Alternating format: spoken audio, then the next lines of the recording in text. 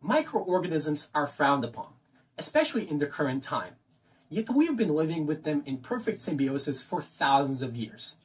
Not only are they not harmful in certain situations, but they are beneficial.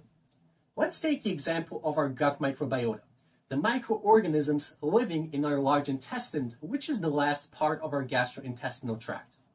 About 100 trillion microorganisms from 1,000 different species live there. Anything from bacteria, protozoa, archaea, viruses, fungi, and others. In total, they add up to about 2 kilos and 3 million genes. A third of our gut profile is shared between you, me, and other human beings. Yet 2/3 are unique, and we can look at it as a sort of gut fingerprint.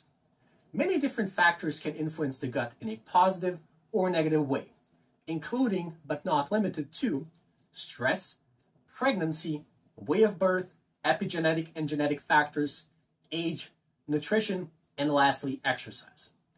This is where I come in. I set out to answer the question, does endurance exercise have an impact on the gut microbiota? If so, are there any intensity and age-dependent differences? And lastly, could endurance exercise be used as an active aging tool in regards to the age-associated dysbiosis? After identifying the first publication of this sort from 2008, conducted by Matsumoto and his colleagues, a systematic search of the platform PubMed was conducted. 81 search term combinations were used, which yielded 1,615 initial results. 111 papers met the inclusion criteria. After carefully evaluating these papers and summarizing them, I can tell you this.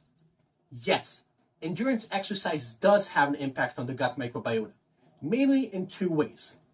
Through a decrease in the bacteriosis to firmicutes ratio, which is a good thing, because from prior research we know that an increased ratio of these two phylum are associated with a higher risk of obesity.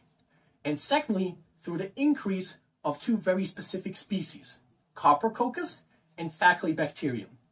It's been hypothesized that they are variables in athletic performance due to them being able to increase the energy yield of non-digestible carbohydrates.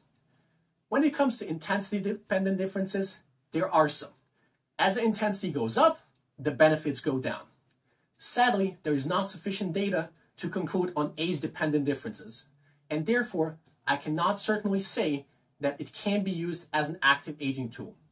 But given the low risks and the huge potential upsides, we have nothing to lose if we try to implement it.